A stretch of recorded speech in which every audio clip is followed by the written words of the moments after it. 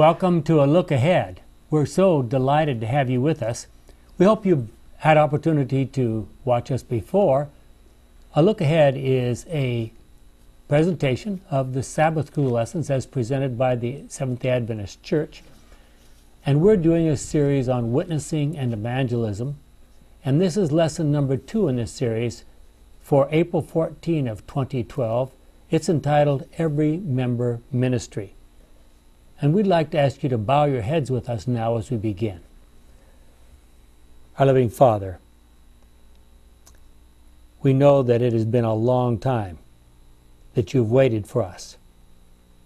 We know that the church seems sometimes to be asleep. You prophesied that that would be the case. Help us to know how we can wake up, how we can witness to others, how we can bring the gospel to the whole world so that the end may come soon, is our prayer in Jesus' name. Amen. Mm-hmm. In our first lesson in this series, we noted that the focus on evangelism, personal witnessing, was going to be our theme for this quarter. Who is supposed to do the witnessing in the church? In our church? Is it the pastor who's paid to do the witnessing?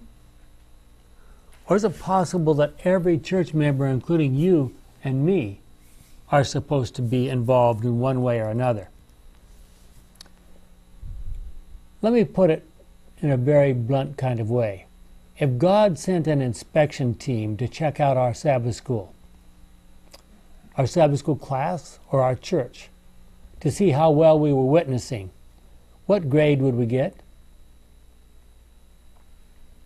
You want an answer? What would be the criteria for that grade?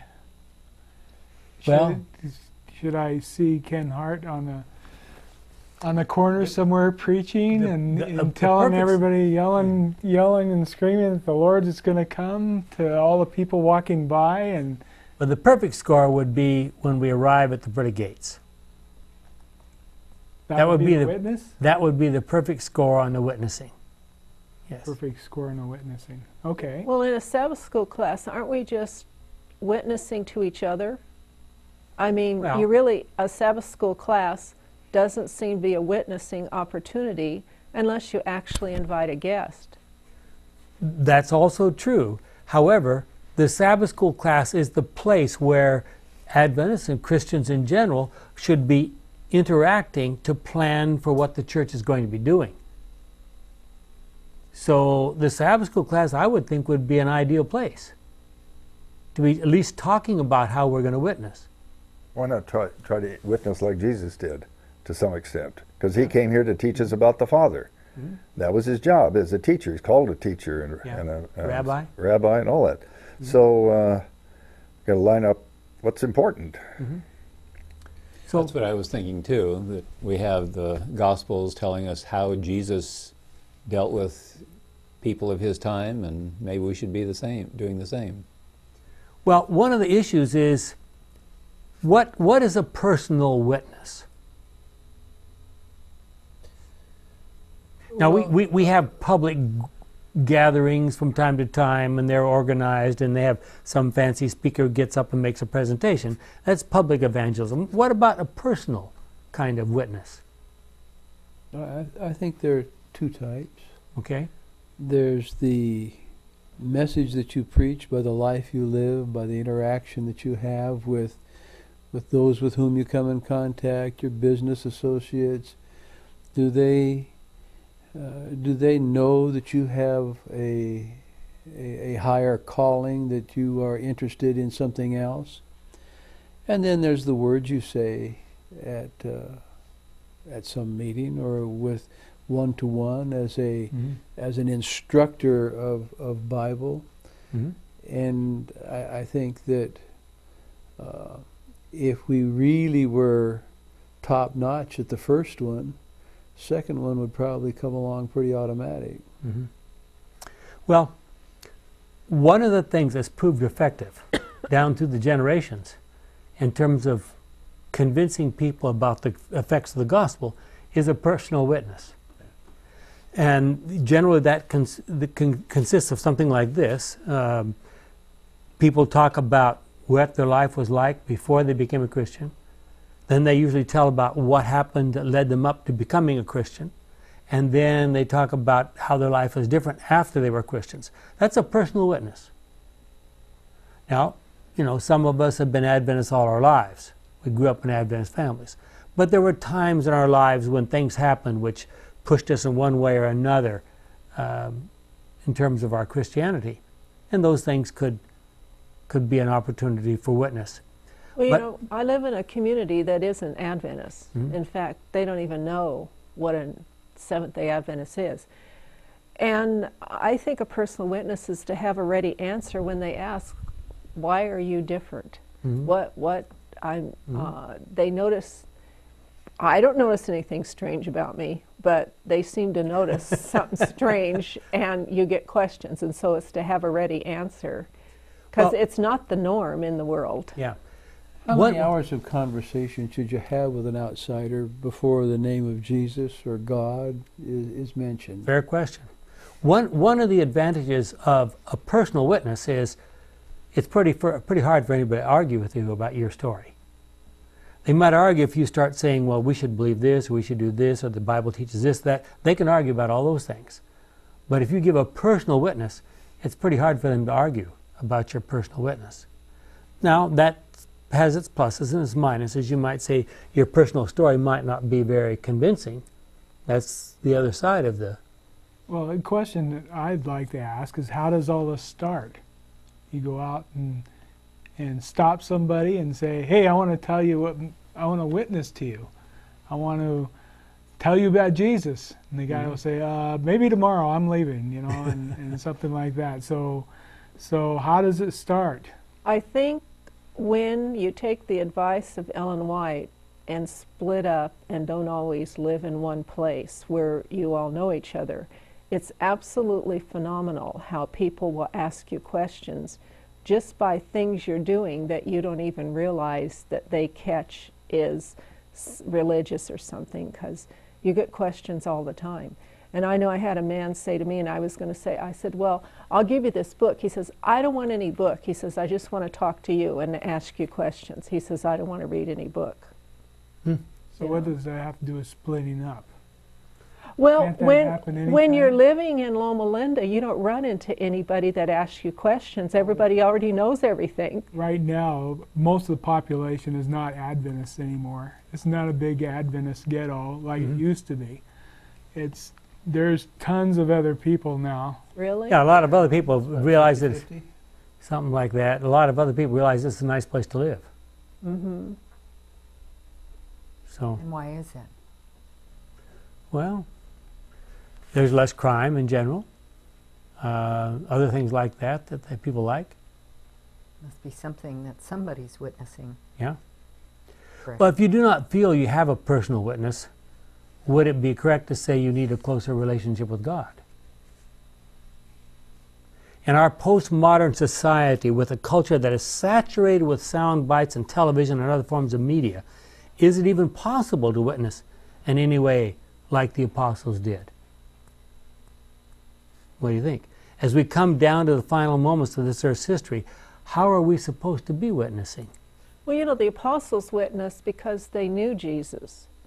And I think our personal witness is studying the Bible and understanding the Bible stories in an accurate way, and understanding Jesus and how he was prophesied, and that gives us a witness like the apostles. We have to know about Jesus. We can't just forget the Bible and then say we've had some emotional, personal experience with Jesus, and therefore, but I think the apostles knew Jesus solidly, his words, and if we know him solidly, that's more of a personal witness. It shows that we've personally studied the life. If the second coming of Jesus were dependent upon your witness, how long would it take? Past my lifetime. Well, how could you rectify that? Are you insinuating that we're not doing it enough? Well, we're going to look at some verses. So I'm just trying to find out where you're coming from with these questions. It's taking it personal rather than saying, well, somebody else will do that. Yeah. I don't have to be responsible for that. You see, here's the problem. Ellen White has made it very clear that there's three things that consistently make a Christian life grow. It's Bible study, prayer, and witnessing. Now, Bible study and prayer may be lacking. We may not be doing an excellent job, but it's a little hard for anyone to say, well, you're not studying your Bible enough. Someone else to say that to you. But if the church is not growing, it's not too hard to say somebody's not witnessing. Well, I wonder about the word witnessing. Aren't you just saying talking about it? I mean, what's with the word witness? I mean, I'm witnessing to you. Yeah. I'm witnessing to her. Yes. I'm witnessing to the people watching on TV. Yeah. So all that's happening. Mm-hmm. But you're implying that witnessing is always for somebody that doesn't know anything about God. Well, no, I wasn't implying that, but let's look at what the verses say.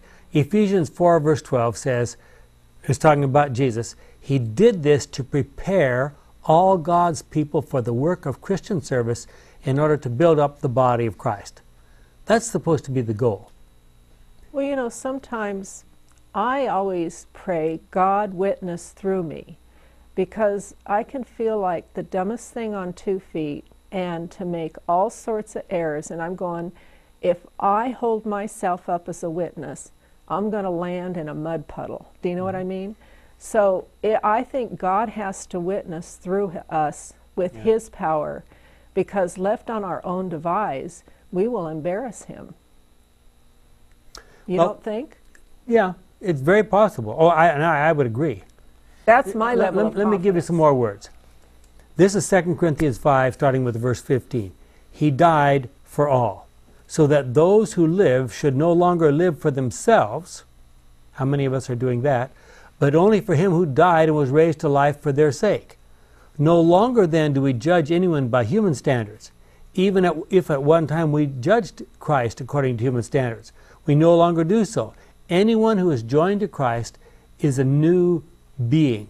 The old is gone, the new has come. All this is done by God, who through Christ changed us from enemies into His friends and gave us a task of making others His friends also.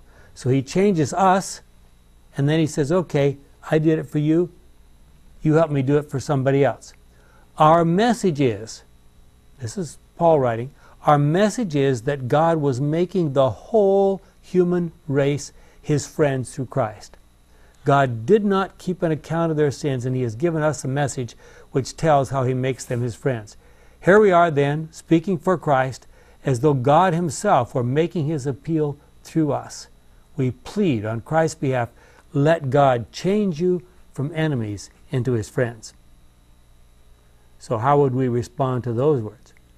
So where does the witnessing come in there? I mean, there's a lot of things that you talked about there. Yeah. Witnessing is God has made us His friends. We're supposed to help make others His friends also. So what is the witness? Well, that's something the fact that I am His friend now, is I'm witnessing to that fact? Is that what you're talking about? That's part of it. Obviously, as Norm has already suggested, we're talking about the way people live.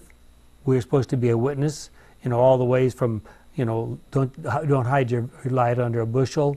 That Jesus said in the Sermon on the Mount, put it up on a hill, let everybody see it, the whole countryside around. What does that mean? I think that we have missed the benefit of Thanksgiving. If we were to acknowledge the multiple times a day that God has blessed us, provided something that we are using, if we were to give Him credit and say, I'm so thankful that God has left this thing here for me, and now we can use it. And you have directed somebody's mind to God, at least for a moment. Mm-hmm. And if they're curious, they can ask another question. Mm-hmm. I think the role of Thanksgiving hasn't been utilized sufficiently, much of the time, because we just go on oblivious and account things to luck and to good fortune and to 101 other things, the blessings that God has provided for us. Are you talking about personal Thanksgiving or personal? Public? No, Okay. Personal. As you're having a conversation with somebody, just include the Thanksgiving in the conversation and move on. I can see how public Thanksgiving could be a witness, but personal. Well, let me give you an example.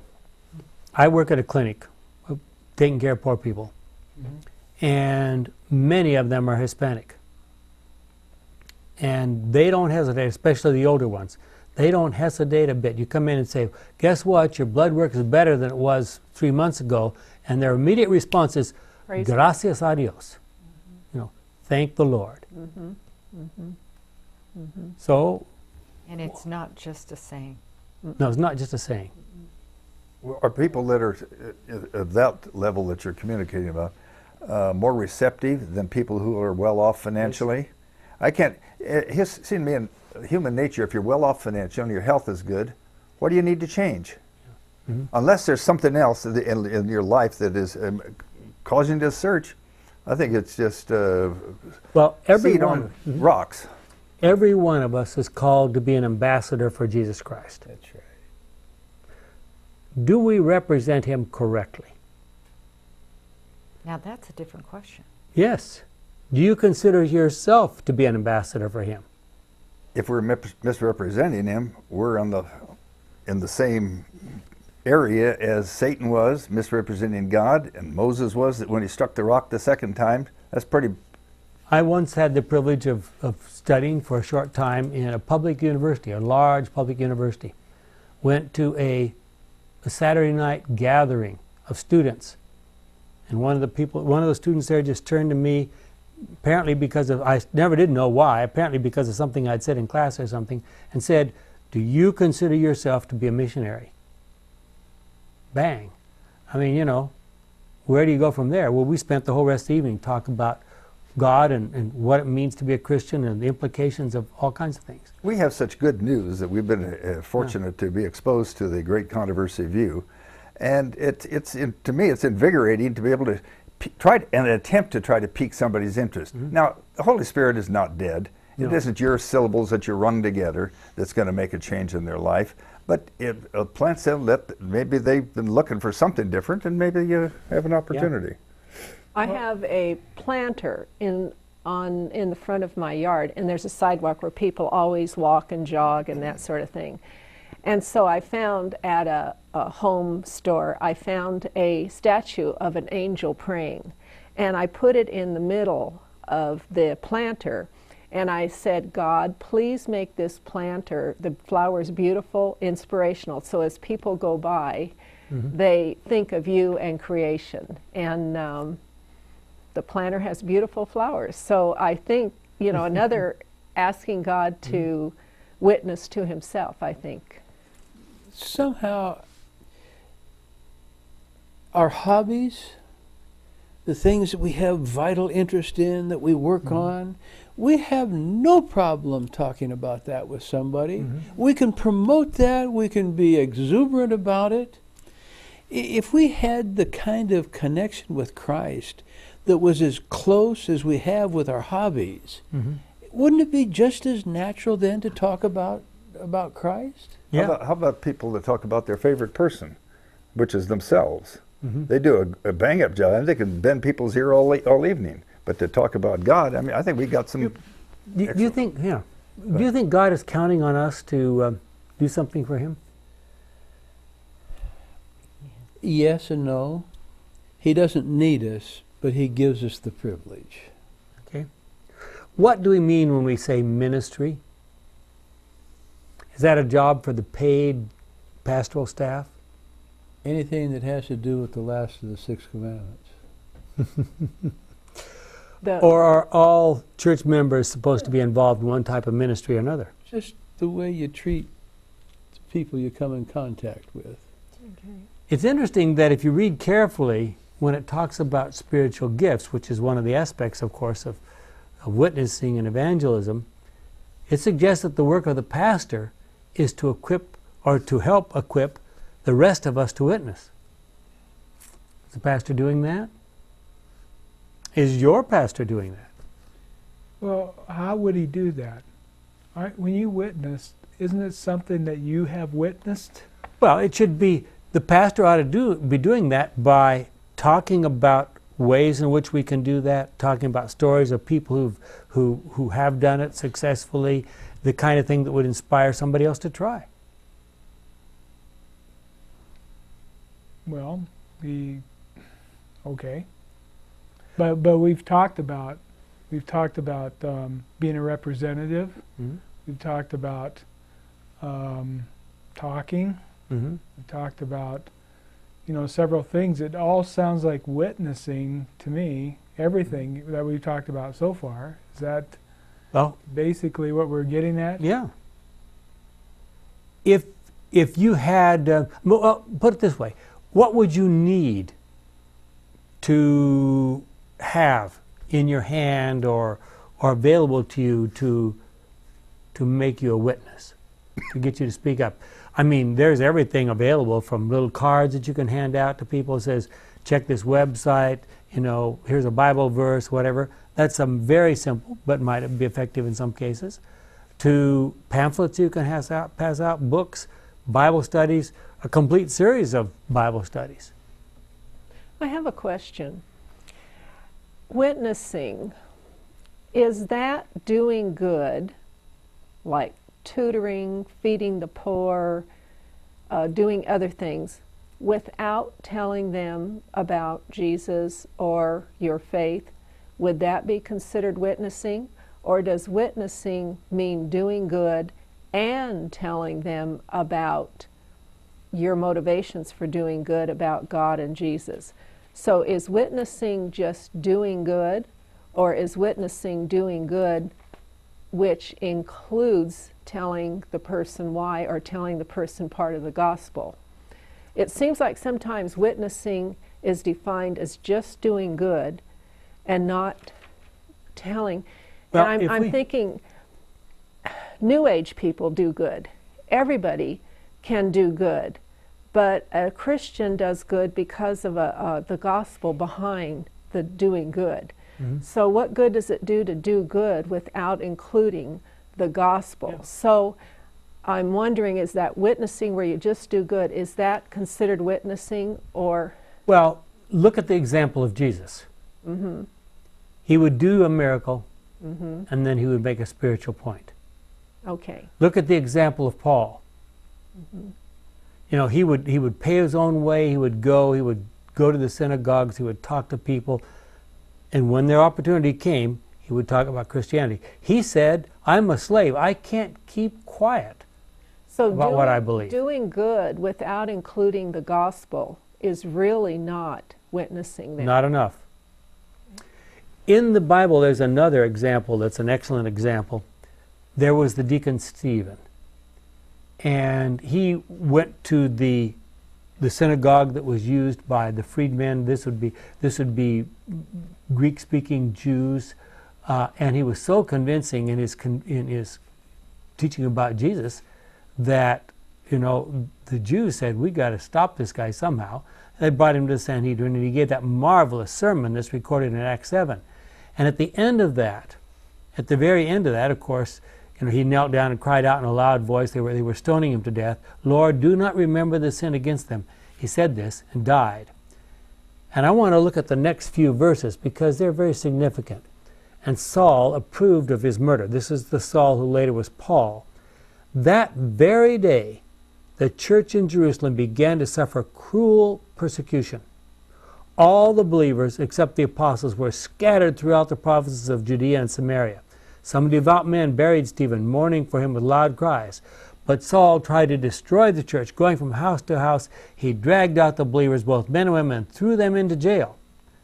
But that's not the end of the story. The believers who were scattered went everywhere. And what did they do when they went everywhere? They went Preaching. They were preaching the message. Philip starts talking about Philip's story. So would that be true of us? When we go here and there and everywhere, do we carry the gospel with us? Not without the fire in our belly. No. Do we need some persecution? We shouldn't have to. Well, what would it take to get us moving? Well, if you don't have the Holy Spirit prompting you on, will persecution help you be a better witness? Well, if you knew there was just a short time left until Jesus was come again, would you spend more time witnessing? Mm-hmm. Would you want more people to know? Well, Jesus himself said he did not come to be served, but to serve. Matthew 20:28, Luke 22:27, for example. He also stated clearly that his followers were to be servants. Matthew 23:11 and 20:26 and 27. In what ways are we to be servants? Would that include personal witnessing? How Ministry? does it fit with John 15:15? I don't call you servants, but friends. Yeah. Or does it? I think it does. I think that there's some very interesting correlations, and the question is, in what way now? We're talking about ministry to others. This is self-imposed slavery. Yeah. Out of gratitude. Mm-hmm. Not servant by command, but servant from love. Interesting. Why does it seem that there's so little individual witnessing and evangelism among Adventists in North America today? Are we embarrassed about Jesus? Are we embarrassed about our church? There is a certain percentage of Adventists that are going gangbusters. So that cannot be said of all Adventists, but it's maybe why is there such a large percentage of lazy, active, thinking of other people type Adventists. Could it be that we don't know how to do it? It's possible. I mean, maybe that's why the pastor should be doing it. The old tents don't work anymore. No, that's true. Getting the singing group out there and putting people on the billboards and telling them to come to this church, we're going to have an evangelism, doesn't work anymore. There's got to be a new way to do it. The tents don't work. The new tents are the TV screen. Mm-hmm. And I have friends that are running into Adventist programming and that are saying, hey, there's something different here. And then they go to the internet to research and view other programs. And so I think the tents have become the TV and the internet. And the Adventists are going gangbusters. Well, there's your answer then to your question. Mm-hmm. She says there's no problem. I see. There's lots of evangelistic stuff happening. Among a certain percent, they're going gangbusters. They really are. If we took a survey among, let's say, in the major cities of America, what do you think people would say about the Adventist church? They wouldn't know who it is. What are you talking about? Is that Mormon? Yeah. Yes, that's what they say. Or Jehovah's Witness? Uh-huh. You know, we went just over to Colton, next door to Loma Linda, and talked to the city people there, told them about Adventists. They didn't know who they were. They've heard of them, but they didn't know who they were. Yeah. And here, Loma Linda is next to them. So it's kind of, there's something wrong here. Yeah. Maybe the most important question of all is this, which we usually don't even think about. What do they think about God? What do you mean? The people. Who's they? The people around us that we associate with. We ask, well, what do they think of you? What do they think of your class, maybe your Sabbath school class? What do they think of your church? But most important, what do they think of your God? Well, they know about God. Well, I'd like to. I would. Well, first of all, they know what you're talking about because you go there and you talk about God. I've never run into anybody that say, "What's a God?" Yeah. They seem to know what a God is, so you That's can my start point. at that point. That's my point exactly. I want to know, what do they think about our God? Because our God is not the same as the one that they know.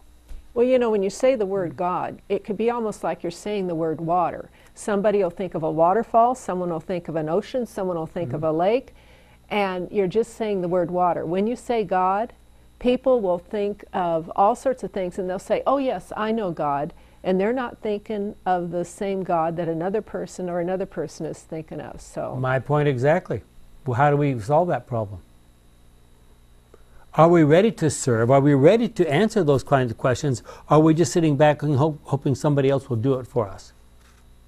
Well, first of all, we live in a secular culture. Mm-hmm. I mean, it's not appropriate to talk about religion in our culture. Now, there are ways to break through that, mm-hmm. but once you do, well then that's, once you pry in, then you start. But there is this little shell that you have to get through first. One day Jesus was traveling from Judea to Galilee, Mm-hmm. and he took the shortcut, which made his disciples very uncomfortable, I'm sure. They traveled through Samaria, and they stopped there by Jacob's well, and Jesus spoke to that woman who had had 5 husbands. I'm sure she was not the most popular woman in town, and she only talked to Jesus for a relatively few minutes, and she was on fire. She was back in town, and she told everybody who would listen to her. And what happened?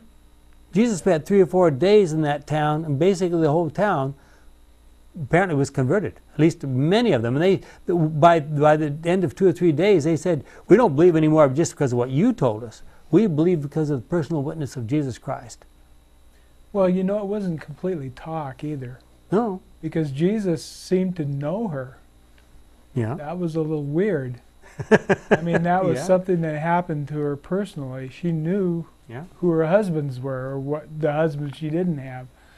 Come see the one that told me about my husband. Yeah. But that's the point. What she's talking about is a personal witness. This is what happened to me. Yeah, what do you think would happen to you? That brings the point that you can't take somebody else's witness and regurgitate somebody else's. Well, you might use that as an example, but the advantage of giving a personal witness is it's very hard for anybody to argue with it, because it's your story. So maybe we need to have a situation where we can actually derive a personal witness. Mm-hmm. If somebody is just looking to what other people are saying, maybe they ought to get on their knees and say, Lord, I need some personal experiences here. Please send the persecution? No, not necessarily. A lot of other things could happen. Yeah. But if something happened personally in their life, well, then it's a lot easier to go out and start talking about it. But if I'm going to talk about what happened to my brother, you know, or something like that, that isn't going to be a big deal. But if it happened really to me, well, you're going to be pretty loud and vocal. Mm-hmm. I have a nephew who watched 3ABN and started learning about his eating and sleeping and drinking water and exercising, and he got rid of the mood swings and felt better and is just probably one of the strictest Adventist type livers, except he does eat some meat.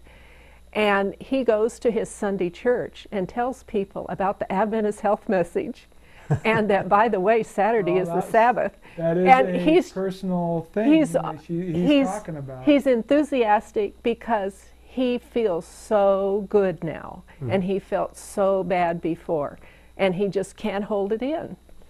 You made an interesting comment. You said, we live in a secular society, so it's inappropriate to witness. What kind of a society did Paul live in? Pagan Rome. Well, what kind of a society was that? I think that's still a little different. Well, in what way? In that they did think about gods back then. Right here, they think about atheism, which is nothing. So how do we go about putting in a good word for the Lord?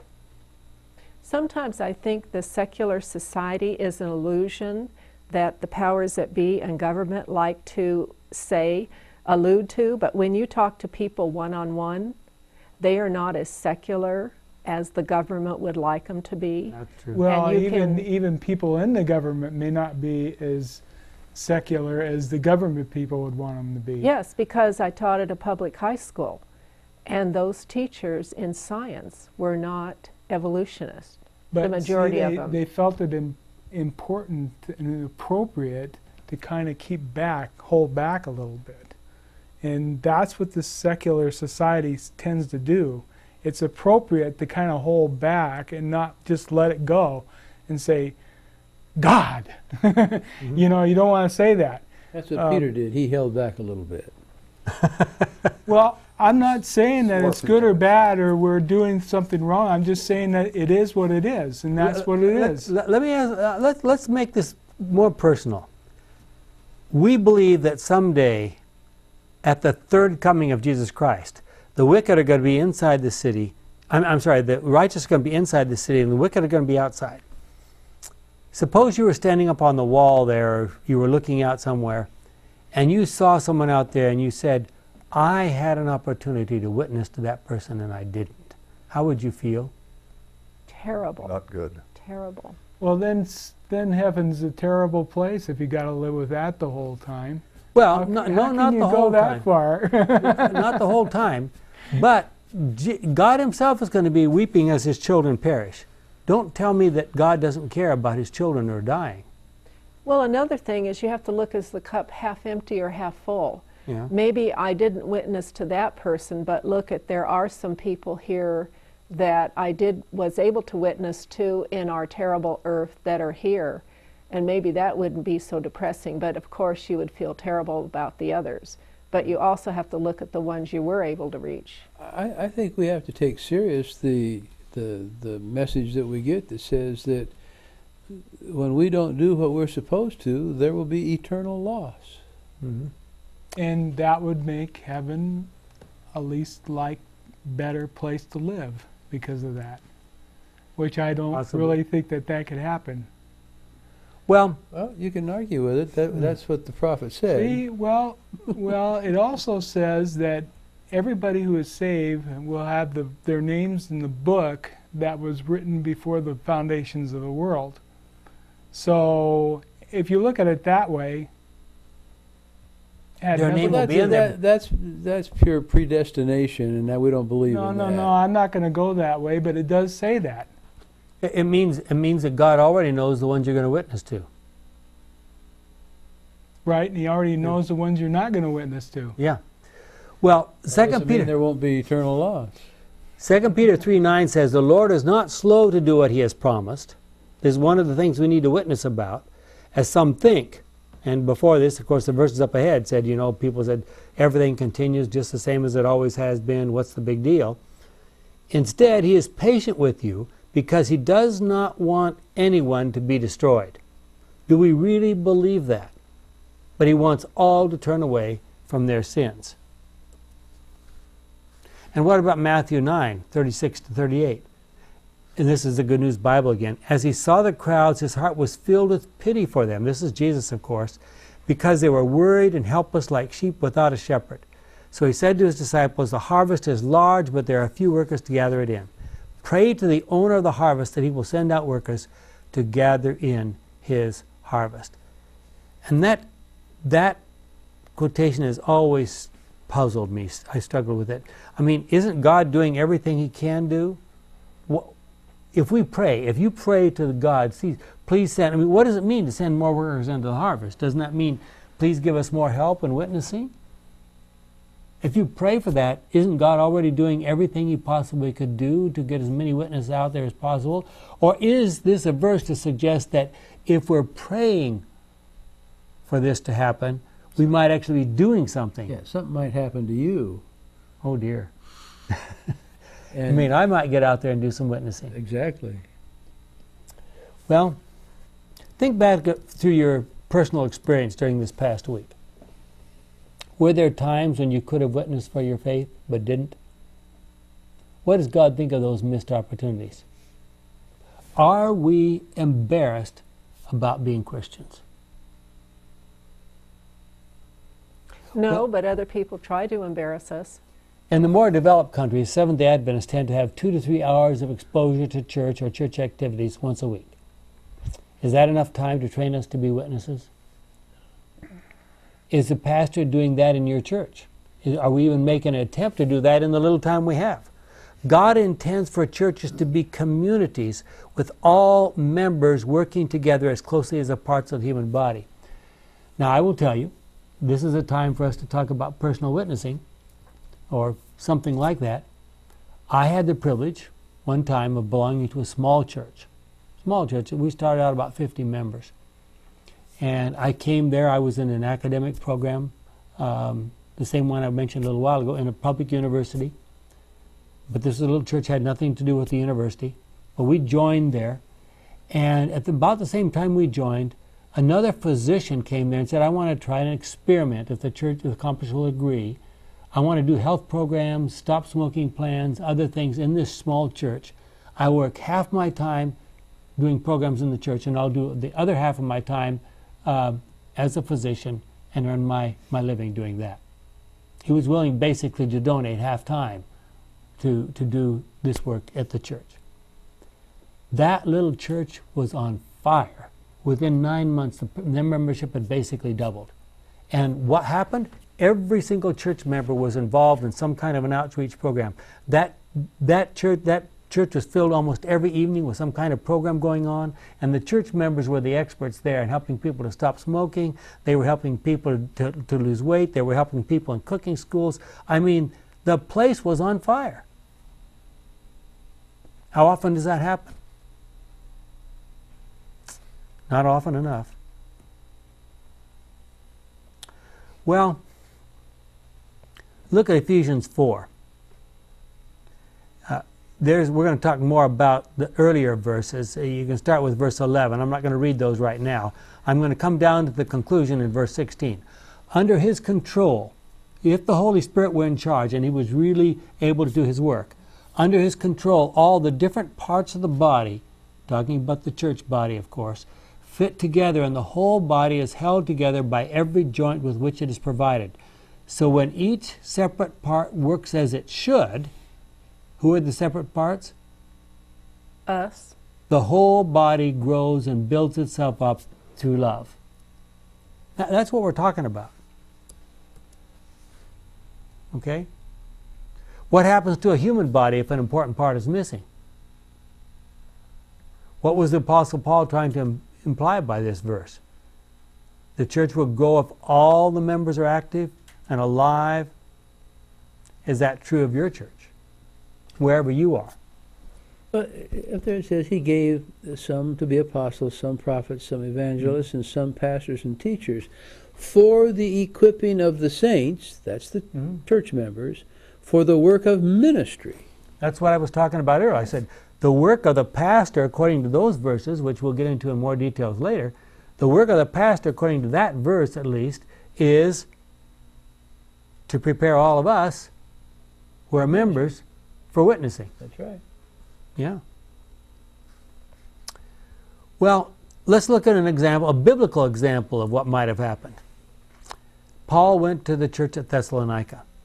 He was only able to stay there for a short time because of persecution from the Jews, etc. But look at what happened when he left. For we brought the good news to you. Now, this is Paul writing later back to the Thessalonians about what happened when he was there. For we brought the good news to you, not with words only, but also with power and the Holy Spirit, and with complete conviction of its truth. You know how we lived when we were with you. It was for your own good. You imitated us in the Lord, and even though you suffered much, you received the message with the joy that comes from the Holy Spirit. So you became an example to all believers in Macedonia and Achaia, for not only did the message about the Lord go out from you throughout Macedonia and Achaia, but the news about your faith in God has gone everywhere. There is nothing then that we need to say. So in effect, he's saying, you know, I was there for a few weeks, and these people just came alive. They were on fire. What did he say to them in that short period of time? Was it the words that did it, or was there a spirit there? And maybe the spirit isn't here. Well, you know, you always say that Jesus on the road to Emmaus, Jesus explained in the Old Testament how it all prophesies to him, how it all fit together, and how he was the fulfillment of that. And so with a story like that, the Bible becomes a living thing, and you have something to witness about. You also need to know the prophecies, so you can put them together. Yeah. Let me play the devil's advocate for a moment in one respect. One of the reasons these Thessalonians were on fire is because if they weren't on fire, they were out, because they were under persecution. maybe we need more persecution.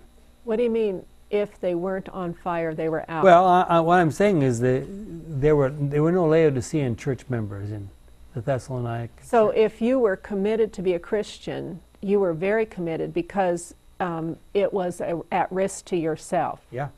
Wait, are we putting the horse before the cart here? You're saying that we need some persecution.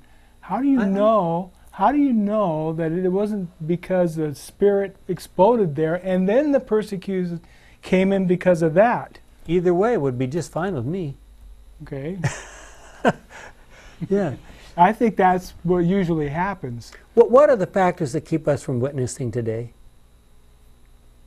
Lack of confidence in what Lack of confidence, not sure what to say. lack of confidence in not knowing what to say and not believing that God will give me the words to say it. Mm-hmm. But what is the underlying emotion to lack of confidence? That I will misrepresent. It's fear, isn't it? And perfect love casts out fear. I'm still trying to get a picture of what we should be seeing. I mean, I keep... No, he isn't saying going out in the corner of the streets and preaching. What are you saying? I mean, what are we looking for? I will be very honest with you.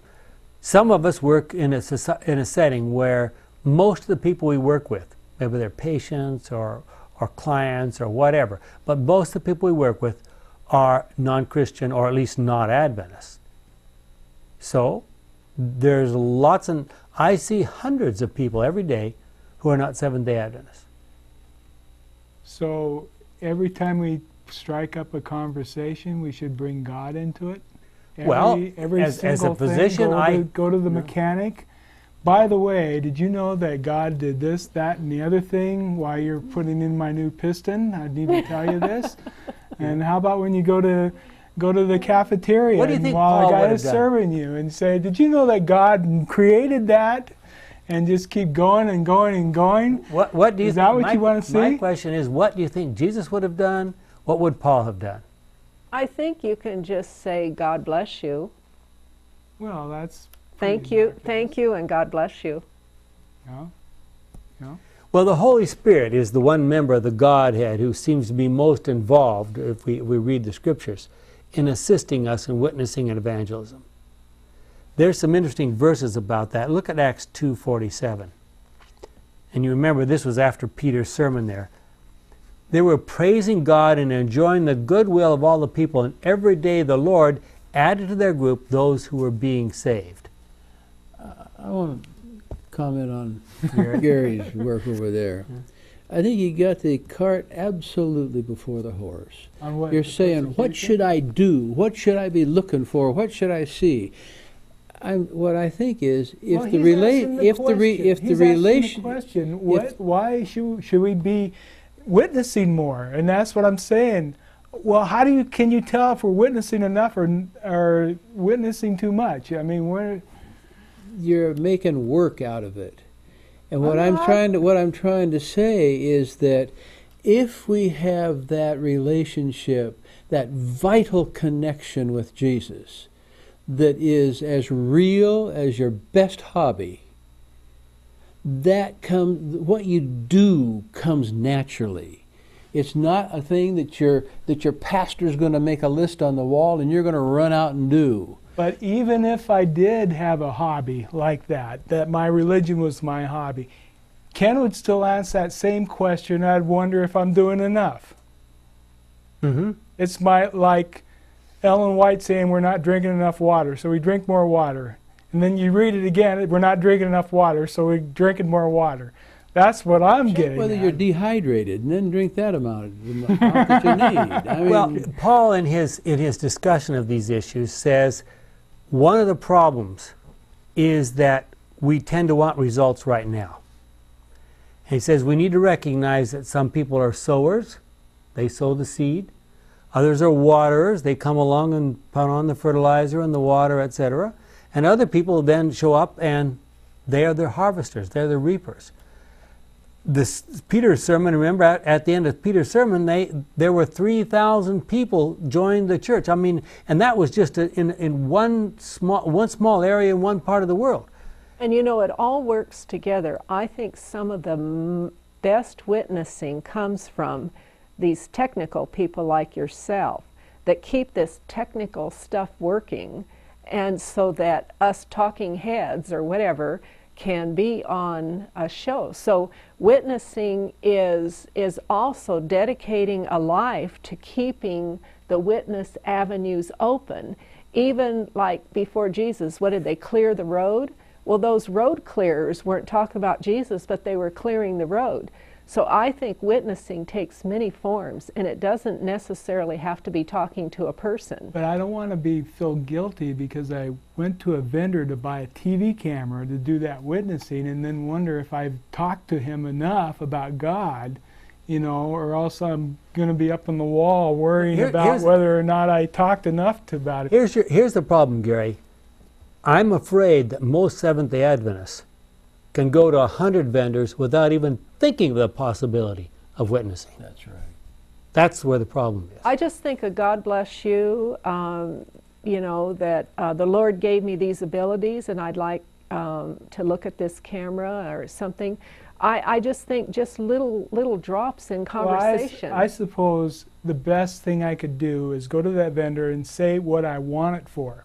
Yes. I mean, I'm going to this camera is going to go to LLBN. It's a Christian station. Absolutely. And we broadcast all over the world and tell them what we broadcast as much as we can. Yes. And that's about all I can do for that time. And then you wait for the Holy Spirit inside him to ask you a question. And if he doesn't ask a question, you have witnessed. Planted your seed. And you may see him 3 months later, and then he'll ask you something, some question that you think is off the wall, and the Holy Spirit would have been moving him along that time. It sounds like the problem basically is make sure you're not ashamed of what you're doing. Mm-hmm. I mean, make sure that you're putting out as much as you know that's appropriate for the time, and maybe not overdo it, because with the Lord willing, that there'll be somebody else down the road that will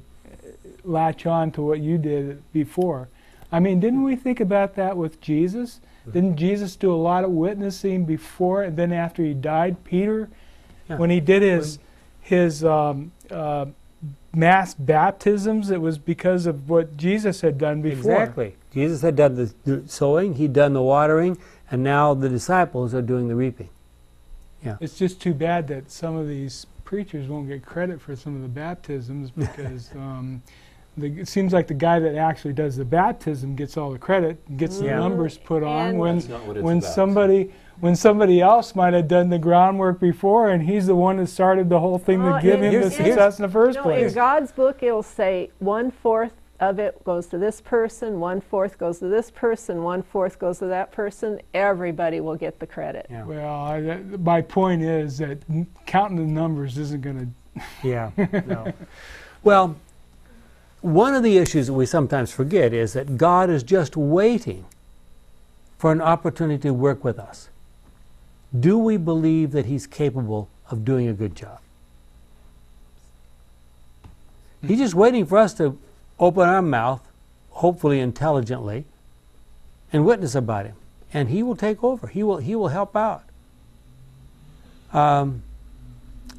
Think about Paul and Barnabas. Why did they report back to the church at Antioch and later to the church at Jerusalem? Is reporting an important part of the message? What do you mean reporting? You mean they? Well, I mean, we think witnessing is I go out on the street, or I go wherever, I start some meetings, or I talk to people about Jesus.